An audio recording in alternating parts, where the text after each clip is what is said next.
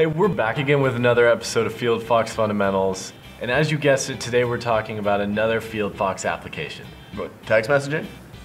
Well, that's actually associated with this application, and that is ERTA. So to begin, I want you to imagine that you are trying to measure the loss associated with a really long cable. And I mean a long cable, something hefty like that.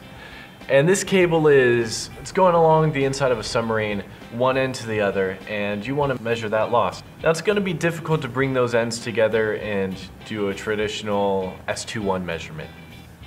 So with two FieldFoxes, we can make an ERTA measurement, which stands for Extended Range Transmission Analysis. This essentially performs a two-port measurement, usually scalar gain or loss for your RF DUT. And essentially you have one FieldFox configured as the source, another configured as the receiver, and the two FieldFoxes use hardware triggering to synchronize and make their measurement. So yeah, let's give this a shot. We're gonna first go to mode, then ERTA, and then our measurement setup. We see a nice green button there called Connection Wizard. We're gonna click on that, and it brings us to a nice start page. We'll press start. Our DUT is connected and our triggers are also connected. They're on top of the FieldFox. We'll press continue. Choose our ERTA partner. That's chosen. We'll press continue once again, and then we're going to test that partnership. Now we see 3 green checks. That means we're good to go. And then we're going to press continue again. We can measure jumper cables if we were using them. We're not using jumper cables. We just have our DUT connected, so we're going to skip this step. Press continue, and then done.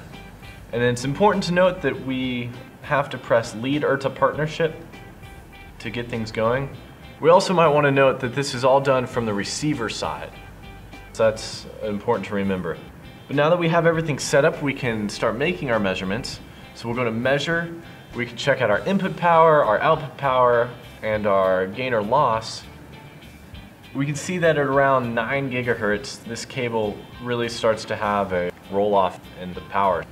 It's expected because it's a long cable, so higher frequencies are going to be attenuated a lot more. And one more important thing to notice is we actually have a power splitter attached to the source end of this configuration, and that is to help account for any drift that we might experience while making the measurement. And so now that we're all set up, I can send David a text message saying we are good to go to make our measurement. Ah, there it is. Yeah, so we've left you some things down in the description to check out, different links.